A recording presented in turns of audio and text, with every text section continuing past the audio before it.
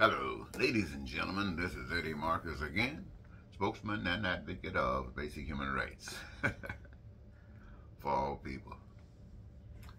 Just to say that sometimes it's just amazing to have the wherewithal to say that and know you mean it, and know that it's really appreciated and at the same time not appreciated.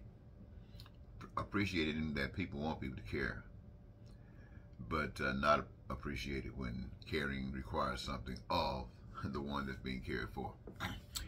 The question, why isn't Donald Trump in jail?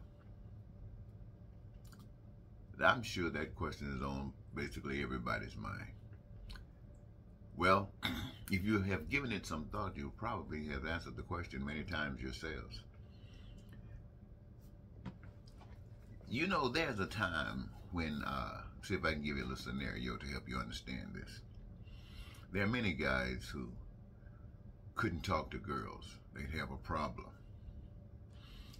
And there were guys who had no problem. They could walk up to a girl and just as easy as breathing and make comments, talk, make conversation, go out on a date, and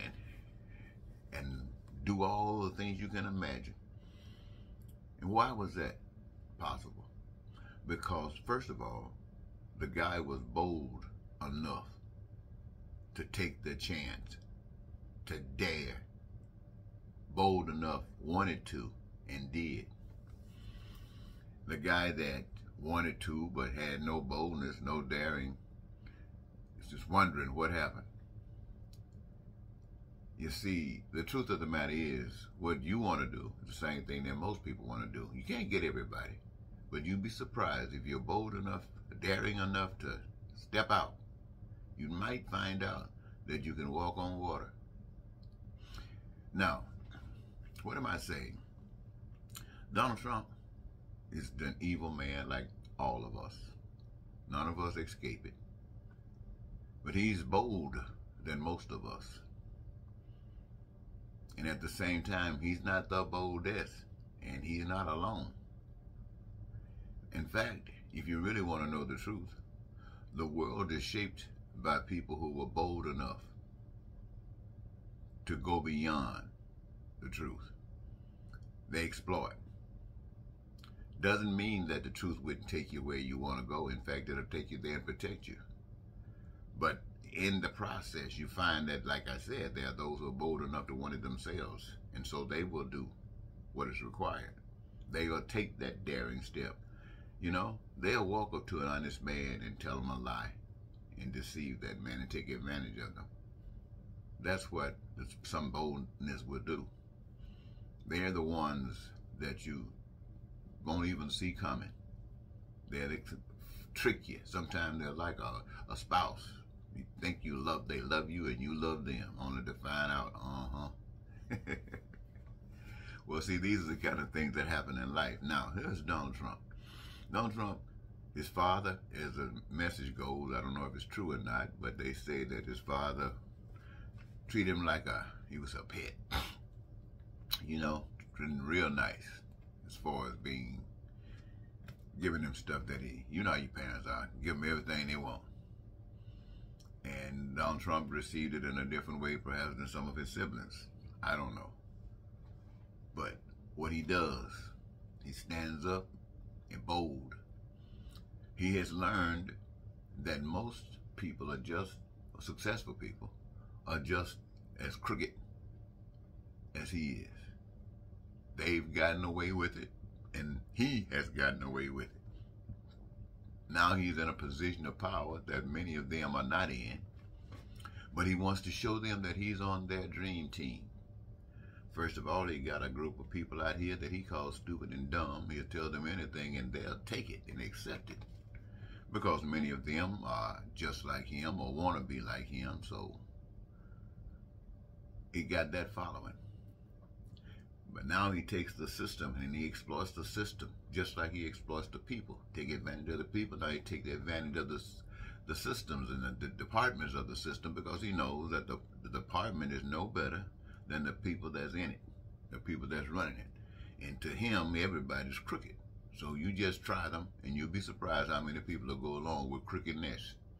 And so that's how he weaponized whatever he wants to weaponize, take advantage of whatever he wants to take advantage of, and then throw it to the public as the others are doing it. And the public's just as vulnerable. They'll believe anything you're bold enough to say. Not everybody, but many of them will. You're bold enough to say it, they'll go along with it. So what he does, he goes in, he gets the taxes, and he gives all of these people who are at the top tax breaks, all kinds of money coming in, thanking them for accepting him as one of the team, using the people, keep them divided. Antifa, nationalists, white supremacy, all of that, keep it divided. We don't have nothing to worry about that because they're out there fighting amongst themselves with their lies. We've told them this is what the powers that be says. And now we're up here having a ball. And not just a ball with CEOs and stuff of this country, but everywhere else too, you know, kind of interconnected. Everybody got a little scheme going on. Because this democracy stuff, we're going to end that. Why? Because some of us are bold enough, they say, to kill and take it. And these people don't want to die. They don't realize what we can do and what they can't stop. So it goes on like that, ladies and gentlemen. So why is he still out and not in jail? Because he's connected. He is connected. These guys who received all these breaks from Donald Trump just can't just turn their back on him and walk out there. You know, they don't know what Donald Trump knows. Well, don't let me say that. This is weird stuff here. I'm going to leave that to your imagination. But what goes on is that he's still out. And all of those who he has control over, they are fine with his being out. They're trying to clear the slate, make everybody else be wrong, and he was the one that's right. And the world goes on to hell. Like Putin killing nations and people, just wiping them out because he can. And the rest of the world can't say a thing about it. Why? Because they are no different than Putin.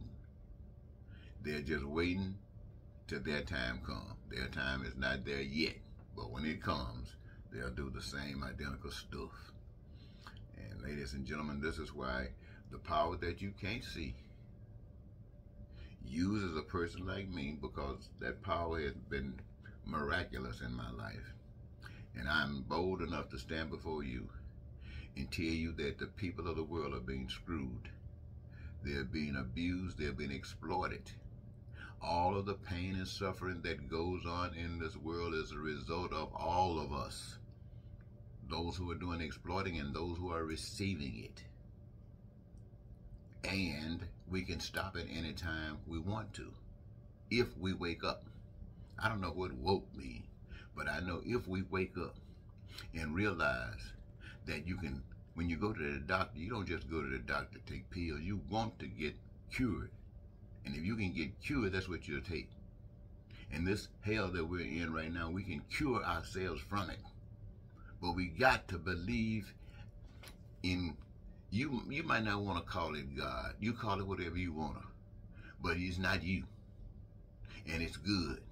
And it's kind. And it's loving. And it's compassionate. And it's peaceful and prosperous and joyous and happy, and your dreams come true in it. You don't have to worry about food, clothing, shelter, education, healthcare, anything that man make, because it all belongs to you, the people, by a gift from the God who put you together to be this kind of people. And you fought off the lie, you fought off the deception, you fought off the racism and the bigotry. This is what the challenge is. This is what the call is. I'm saying it. I said it 2 or 3 times yesterday, probably posted it, and it's still not enough. Because today we're going to be going through the same hell we went through yesterday, and looking for new hells to go through.